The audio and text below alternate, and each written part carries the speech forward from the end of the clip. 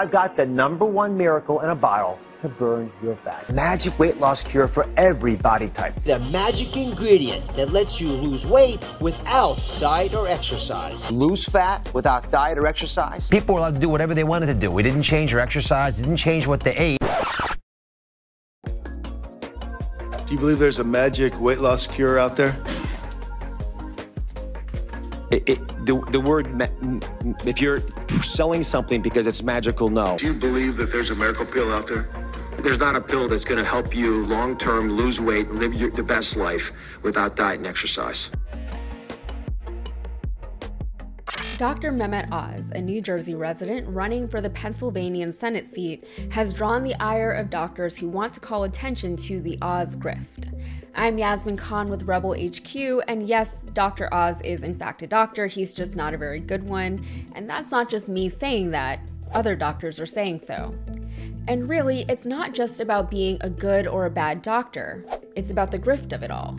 It's about the violation of the Hippocratic Oath, the oath that every doctor takes in which they vow to do what's best for their patients every time.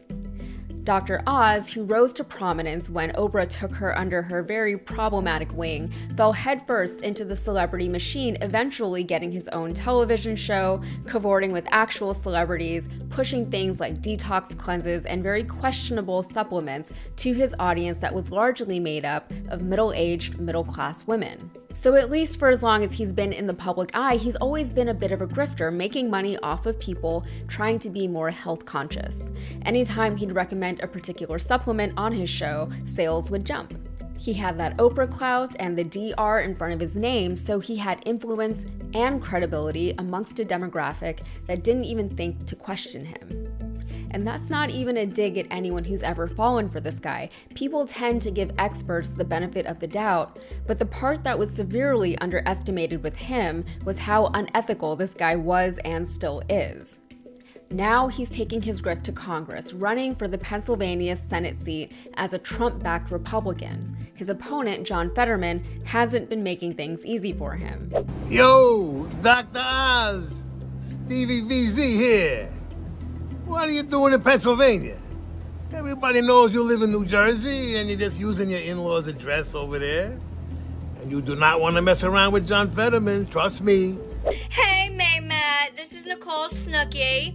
And I'm from Jersey Shore. I don't know if you've seen of it before, but I'm a hot mess on a reality show, basically, and I enjoy life.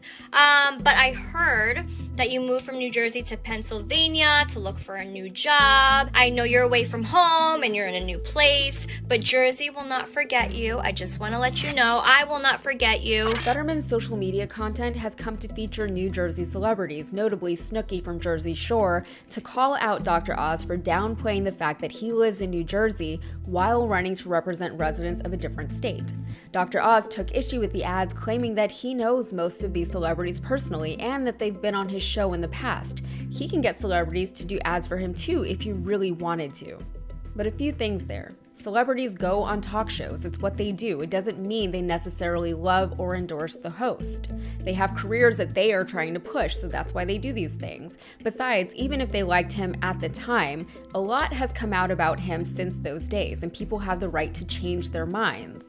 Also, it's not saying much about him if he claims to know these celebrities personally, but they're still making ads for his political opponent. I don't think the flex went as hard as Dr. Oz seemed to think it did.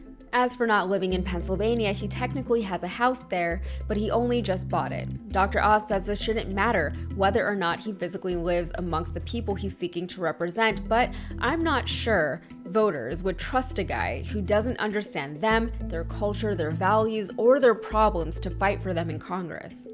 And as a voter, you've got to question the motives. Why would a guy from Jersey care so much about Pennsylvanians that he wants to represent them on a federal level unless, of course, it's all just another money/power grab? And really, he's proven himself to be unworthy of anyone's trust. On a recent episode of The Damage Report right here on the TYT network, John and JR called attention to the fact that he's pushed unfounded and unbacked claims on his show in order to sell his products, relying on his medical credentials to earn him the public trust. He's a doctor, so he must know best, right?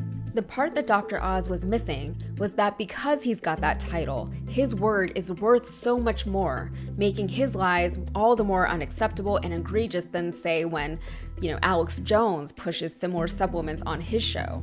It's still bad when Alex Jones does it, but an argument can be made that Alex Jones never took an oath to protect people, and he doesn't have the implied credibility that Dr. Oz has. He took advantage of that credibility in the name of his own greed, violating his own oath and demonstrating that his word is actually worthless.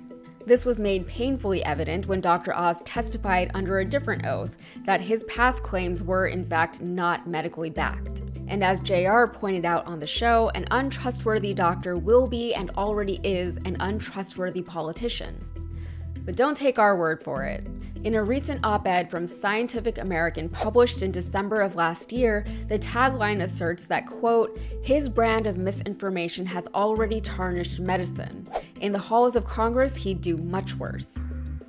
The piece goes on to call attention to his endorsement of medically questionable treatments, most notably hydrochloroquine, and to his reluctance to back up many of his own health claims with supporting evidence.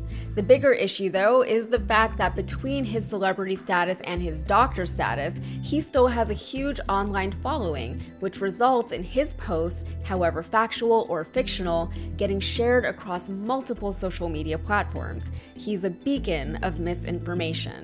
And on top of that, Doctors Against Oz are launching their own attack campaign in the hopes of calling attention to the fact that Dr. Oz supports the interests of Big Pharma and is anti-women's healthcare in his support for Republican-led efforts against abortion and women's bodily autonomy. Dr. Val Arkush said, quote, not only has Oz palled around with Big Pharma and promoted their products on his show, we also know that he's invested in some of the same companies that are raking in billions while helping to drive up the cost of medication and force families to ration their insulin doses.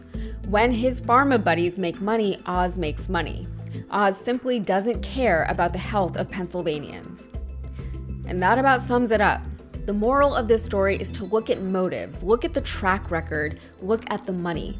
It's nothing groundbreaking, just common sense, but it does require a bit of due diligence on the part of the public.